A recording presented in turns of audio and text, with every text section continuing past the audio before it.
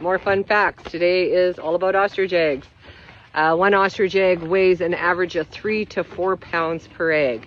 It's the same as 100 chicken eggs in an ostrich egg worth of antibodies. That's incredible. Imagine how many antibodies are in this one egg.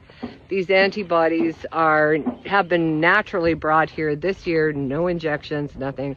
Naturally brought here by the ducks, and they were really good to bring H5N1, and so our birds are carrying H5N1 antibodies. The hen in 4 weeks produces antibodies, and she puts those in her eggs so that the offspring will carry them. These animals are crazily, amazingly, they've lived on the earth for millions of years, and a lot of that is because it's all because of these beautiful eggs and what they hold. But what do they hold?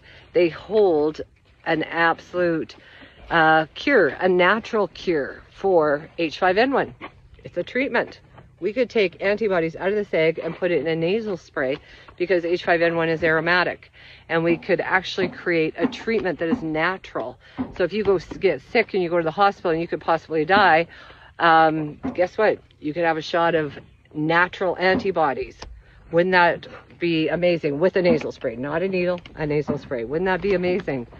So these are all in quarantine right now. They're stuck in a barn. They're not allowed out until we can get them through the courts out to be able to help people.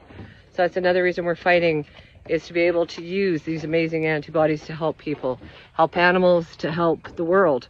That's what this is all about, you guys. Saving these amazing, beautiful, healthy, happy animals and saving the science behind it. More tomorrow. Bye.